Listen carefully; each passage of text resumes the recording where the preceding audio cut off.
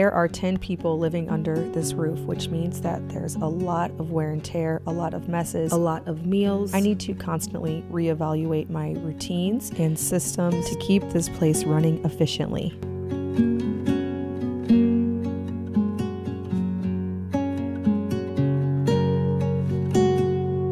I think as modern people with a lot of input that comes through social media, YouTube videos like this, we get a lot of benefits by looking into other people's lives and seeing how they get things done that can really be helpful for us to implement in our own homes. But sometimes we tend to think, me included, that there is some kind of system or easy way out to keep the kitchen clean, to keep the meals coming, to keep the laundry done, the kids happy and healthy, and the house decluttered, when a lot of times it's just going through and doing the same things over and over again. Sure, there are definitely habits that can be implemented for the whole entire family that can make things easier, but there are these daily things that no matter how you slice it, they can just be a bit challenging and repetitive.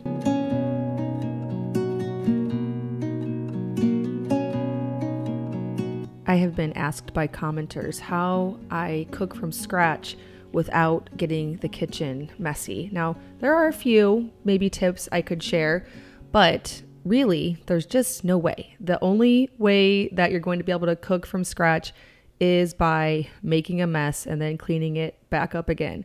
I probably clean this little spot here on the stove, not this diligently, but at least the part that you can take out once a day, maybe once every other day, and it still looks bad a lot of the times. I don't clean the grates near as often, but every once in a while I like to do a deep clean with some Barkeeper's Friend that really helps to shine them up. But as far as keeping the kitchen clean while cooking from scratch, I try to train my daughters too, because they're not so naturally good at this. But after I add each thing to the dish that is no longer needed, putting it away, because whenever you leave out an open sugar container after you already added the sugar, the chances that a toddler is going to maybe knock it over, or you're going to splash some tomato sauce into your sugar, or knock over the spice jar, whatever it may be, is very high. So that is one of my best practices, is to always clear the workspace. So if you are using the mixer and there's a container sitting next to it, a flour, or anything on the counter, clearing that off before mixing up something in the mixer, like dough, anything that could fly out and get on something else that you then have to clean. I always try to clear my workspace before and then put each item away as I'm working.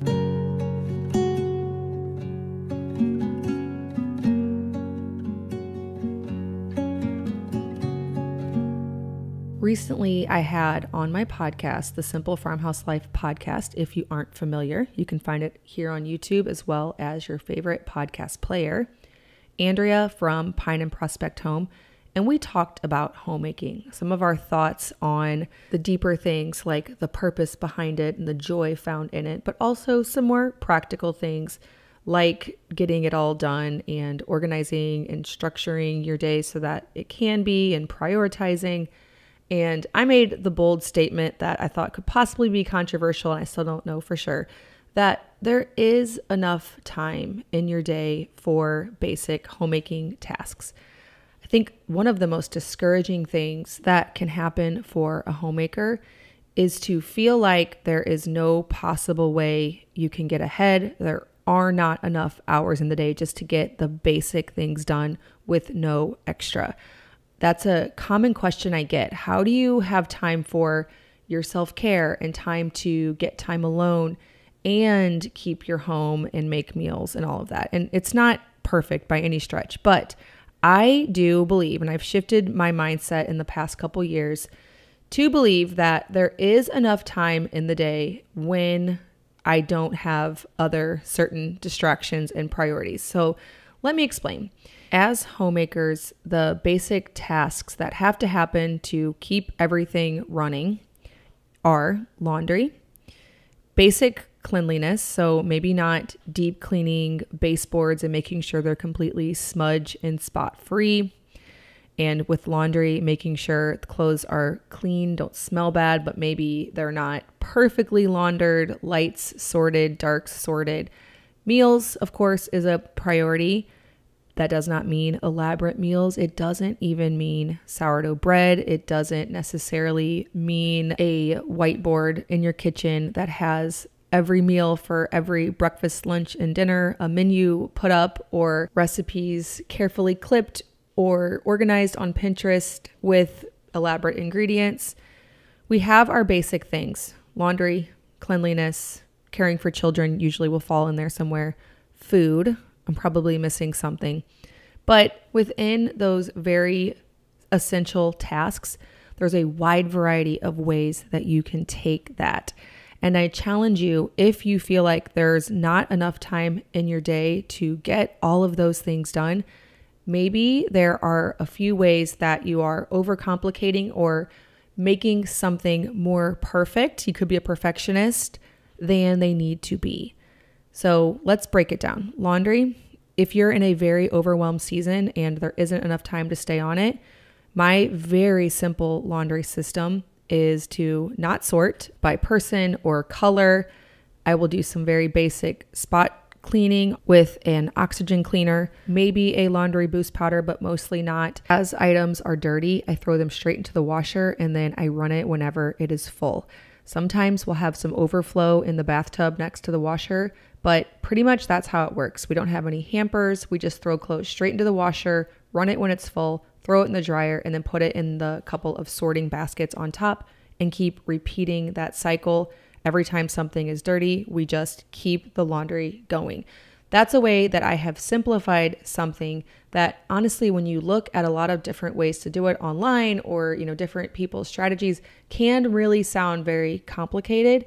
And whenever you're in a season where you don't feel like there's enough time, it can feel overwhelming to do anything more than just keeping it going. It's not any more complicated than that in our house. As I take control of this drawer that I have let get way out of hand, let's talk a bit about decluttering. Sometimes the reason why you might feel like there isn't enough time in your day to do it all is simply that there are way too many things to manage in your home. This is probably thing number one. I listened to Dawn from The Minimal Mom, Robin Buchanan from Minimalist Home, and Cass from Clutterbug. They all helped me so much to realize how overcomplicated your life can be and how literally less time can be in your day when you have too many things to manage. This is something I'm constantly reevaluating in my home. There's a spot here in our kitchen where when we get new towels, we just kind of throw them in. I don't really fold them. And now I can see that it has become overcomplicated. I can't hardly fit anything in there. So I'm going to manage that drawer today, and it's only really going to take me an extra 5 or 10 minutes. Now I'm also going to do a bleach load. I don't do this much because I don't like using bleach. It's definitely not natural. It's not in my simple, natural life, but it is extremely effective. And we're having an unseasonably warm day, so I can leave open the windows and the front door and air out the house while I am making these slip covers and my towel drawer white again, because they are all looking so dingy. I'm always amazed at how fast I can get these chairs that look beyond repair back to beautiful again with just some soaking in bleach and washing and hanging them to dry.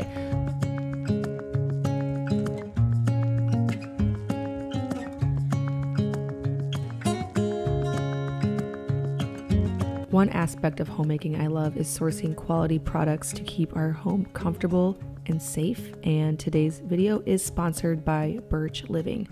Birch makes mattresses that are crafted with organic materials that have been sustainably sourced, which is very important because we spend a third of our lives in bed, and there is some serious off-gassing that can happen in the conventional manufacturing process of mattresses that aren't made in this way. It makes sense that when we are trying to live a more healthy from scratch lifestyle in the kitchen and with our beauty products and our skin products, that we also don't neglect the sleeping environment. We have 3 Birch mattresses here in our home. We have 2 of the twin size. They're the regular, well-loved natural Birch mattresses. And then we also have the Luxe which is an upgrade. It is comprised of 8 different layers of organic cashmere, organic wool, organic cotton, and 100% natural latex. It also features an added quilted organic cotton pillow Euro top, has natural non-toxic latex that relieves pressure points, and targeted zone lumbar support that provides enhanced contouring. It has over 1,000 individually wrapped steel coils to cradle your body and limit motion transfer. Birch offers a 100-night sleep trial and a 25-year warranty, so you could be confident that what you are investing in will last you and your family a really long time and that you'll be completely happy with your purchase. I love my Birch mattress, and I know that you will too. If you're looking for a new bed, make sure to check out Birch. Early access to their President's Day sale is live now. It's the perfect time to upgrade your sleep with 20% off a Birch mattress plus 2 free EcoRest pillows.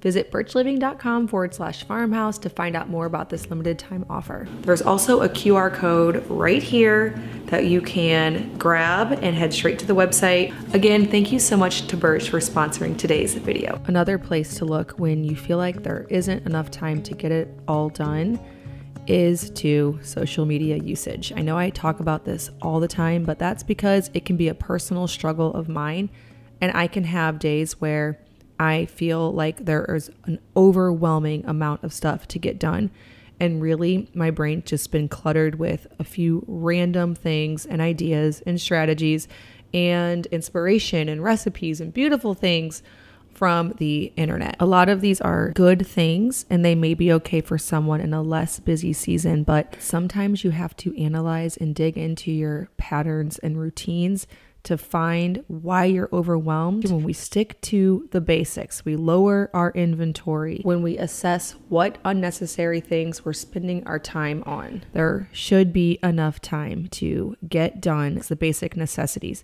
Speaking of inventory, this sock bin is something that I have to address so often. There are so many different tasks in my home that I just have to do a lot. With 10 people's hands and things, there's just a lot of wear and tear on items, and some things get out of order no matter how hard I try. There is no one and done with a household, and that's okay. My solution is just to visit it often and keep inventory as low as possible, which is actually still pretty high with 10 people. I was thinking about this the other day with the bar stools in our kitchen.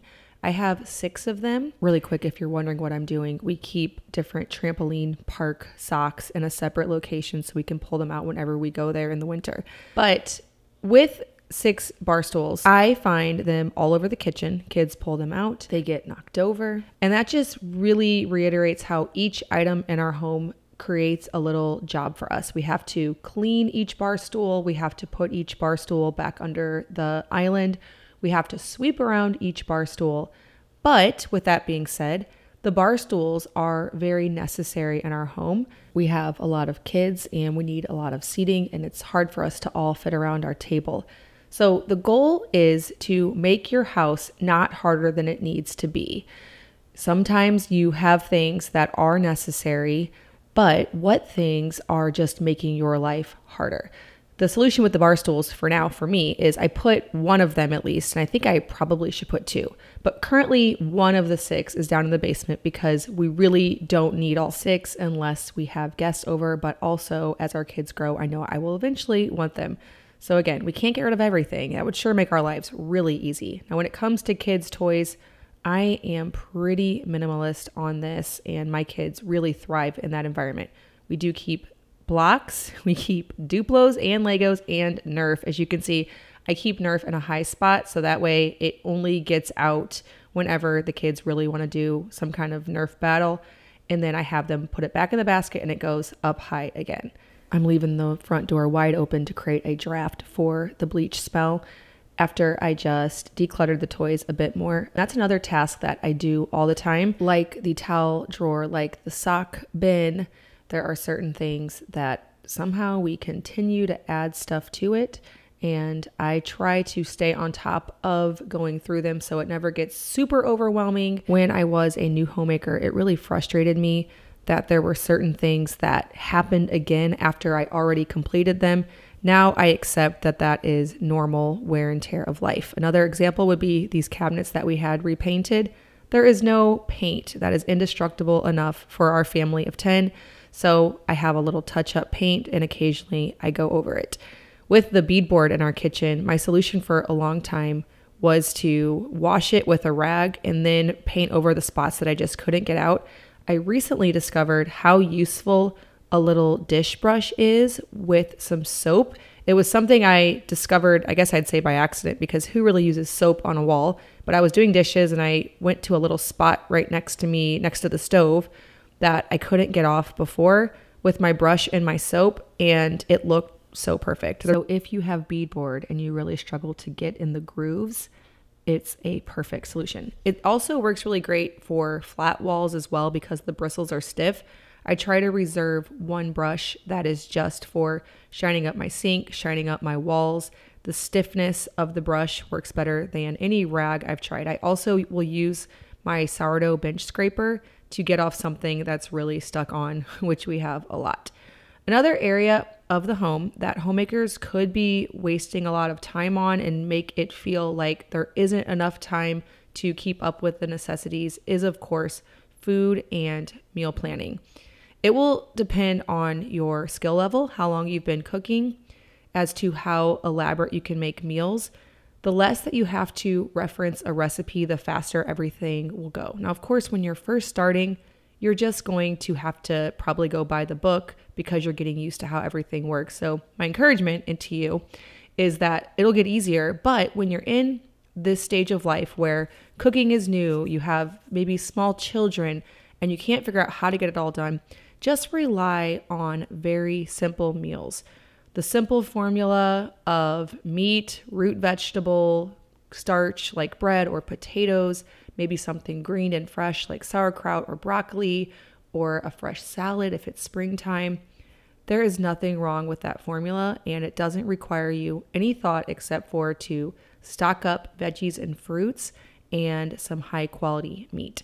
Recently, I had on the podcast Tara from the Discover Ag podcast, and we talked about this, just our favorite meal formula as busy moms that we tend to fall back on all the time. Another guest I recently had on, Cami from Tidbits, we discussed our favorite meals to make whenever we have thought nothing out, just those fast meals that whenever there's nothing planned or thawed in the refrigerator, you really drop the ball on thinking about dinner. You can still pull something out really easily. Again, both of those episodes are over on the Simple Farmhouse Life podcast.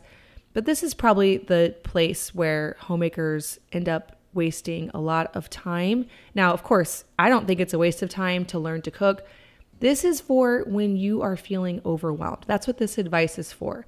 Whenever you are able to get everything done, maybe you're in a less busy season with your children or your demands of homeschooling or whatever it may be, you can take the time to sort all your laundry and iron your clothing and make your bed every single day and come up with an elaborate meal plan and make things that you're not used to making, try out a new recipe. But when you are in the trenches and you're just trying to keep your head above water, my encouragement to you is to look into your schedule, see where you're maybe wasting time on some obvious things. I know we always bring up social media, watching Netflix, all of that kind of stuff. But where are you maybe even in good ways wasting time? There are tasks around your house that you might be overdoing, like a deep clean of the house. I don't really find that that needs to be done regularly in my home. It doesn't need to be done once a week. It doesn't need to be done even once every other week. It's okay if things are left imperfect. You wouldn't believe how many spots I had on these slipcovers before washing them, and that's totally okay. Other things took priority. We have those basic things, and then whenever there's time to step outside of those, I can do things like organize the sock drawer, bleach my slipcovers, and take care of some lower priority homemaking tasks. Well, thank you so much for following along as I took care of some of those things in our home. I love being able to spend a little extra time shining up the things I own and adding beauty in our home, and using videos like this to encourage you to do the same.